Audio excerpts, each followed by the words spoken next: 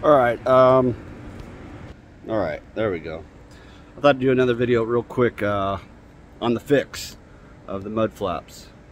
So let me switch the camera. All right, so here's my new one.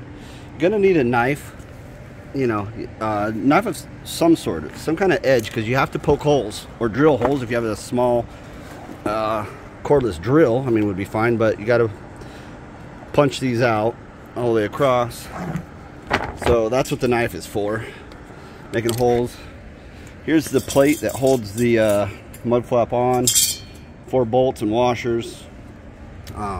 So yeah, that's really the fix. I mean, you're gonna need a couple screwdrivers, or I mean a screwdriver, 4-way screwdriver, a couple of wrenches, Allen wrenches, who knows, vice grips, something, you know, to take this stuff apart. Very minimal stuff, but, or you can milk the clock and call, you know, roadside assistance.